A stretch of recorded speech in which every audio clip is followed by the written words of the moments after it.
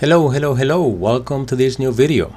This time I want to show you how to detect man-in-the-middle attacks, or how to detect any device running in promiscuous mode in your network by using NMAP. So let's go over this real quick. As you can see here, I'm running a test environment and I have a Kali Linux computer doing a man-in-the-middle attack on my Windows 10 computer. As you can see here, I'm pinging 4.2.2 from my Windows 10 computer, but I used EtherCap to route all that traffic from the Windows 10 through my Kali Linux computer and out to the web. So let me show you here in Wireshark. I'm gonna pause this. I'm running a capture and I'm gonna do ICMP packets, and as you can see here,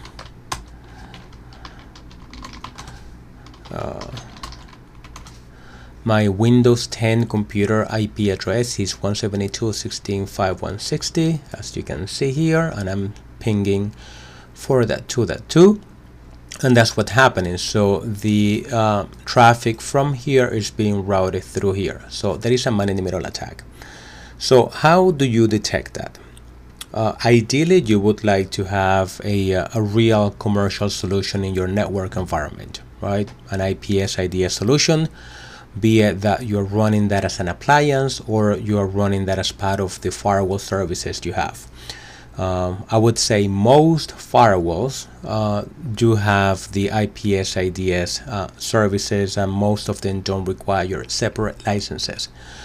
Or if you are one of those who likes to tough it up and make things work, you could download an open source IPS/IDS and do the configuration in your network. So but to detect this, you can use NMAP, and NMAP has many different types of pre-built scripts for you to use. And one of the scripts, let me bring this back, let me come down here. One of the scripts that you can use in NMAP, and the script that is going to detect any device that is running in promiscuous mode, which is what's needed to do a man-in-the-middle attack, is the sniffer-detect, right? So the syntax is pretty simple. You could use this from ZMAP, or you could use this from the command line using NMAP. You type the command script, and this is the name of the script you want to use, and then followed by the IP address. Now in this case, if you are walking into a network and you don't know any of the devices, you could do perform this on a range of IP addresses, right?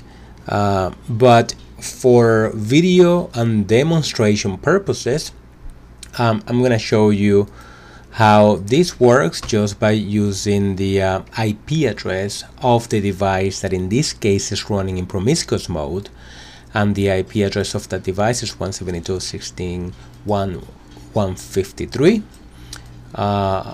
and this is the command. So I'm just going to hit enter on that, and the result is right there, but I'm going to show that to you.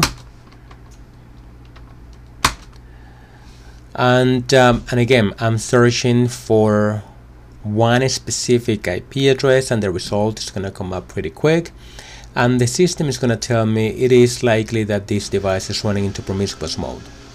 So that is how you detect man-in-the-middle attacks using NMAP scripts.